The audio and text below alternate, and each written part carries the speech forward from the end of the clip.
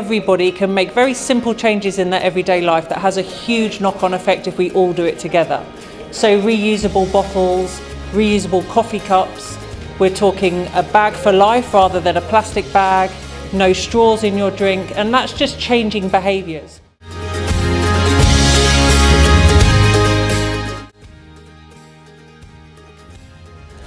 For me, well, I spent most of my time, believe it or not, in the Southern Ocean, but I absolutely love it down there. It's scary and hostile and extreme, but it's also some of the best sailing you can do. I probably never go to sea without lip salve. Got to have kissable lips when you get in. It takes a little bit of time because you're fueled with a bit of adrenaline and there's lots that's happened and you want to tell people all about it. And it takes a little bit of time to decompress. And I think, you know, you do that big hype and you have a drink and you have something to eat, but actually the shower process is quite therapeutic because suddenly you're showering and you're having that, you know, flowing warm water that you haven't had for ages, and towels and moisturiser, all the things that you've missed. And then I think just to have a change of scene where you've been on the water all the time, although I love that environment, to go for a walk. I'm a real creature of habit with my routine of eating and racing. So my pre-departure whenever I go offshore is a pizza. I always have a pizza as my departure meal, and I think I've managed to get quite a few other offshore sailors along the same lines as that. We often text each other on something like the Volvo Ocean Race saying, oh, I'm having my pizza, how's yours? But then when you come back, it's what you haven't had. So you often crave fresh, be it salads or, you know, the crunch or the juice of fresh fruit and stuff. The sacrifice you make offshore sailing is a long time away from friends and family and home. You know, I did some renovations on my home and then disappeared for a year. So it's little things that you miss. You miss birthdays, weddings, christenings. And so the important thing for me when I'm back is to make sure that I reconnect with those people. So friends and family are really important, and I try and spend as much as my time as I can being sociable and seeing them people and having people round for dinner. And so I get to live in my house, but I also get to share that time with people that are important to me. So it's that balance, but I like nice hospitality and spending time with good people.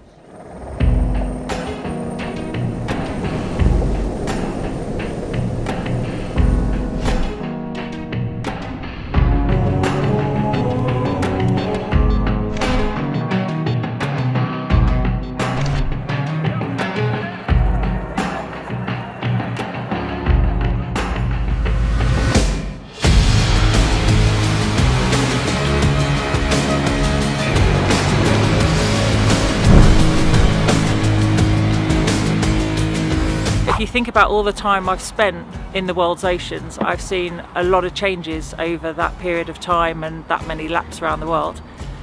I've seen the horrible reality of the pollution in the oceans as well. And to be the skipper now of Turn the Tide on plastic and have that clear message that I'm now taking around the world, just to make people aware that there is an issue and we can actually all do something about it. So this team is not about just delivering on the water in performance, but it's also about delivering ashore and making sure that message comes home and we change the way people behave and conduct themselves and hopefully address the pollution and the plastic in our world's oceans.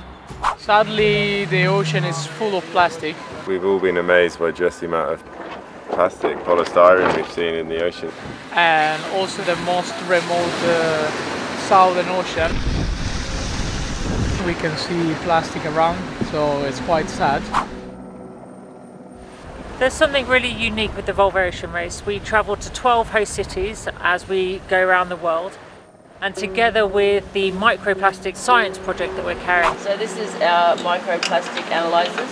It's a series of filters that as the water goes through it, it traps any microplastics. As well as part of the sustainability campaign, we're getting raw data for the first time. We found here some microplastics particles already. And this data just can't be ignored now.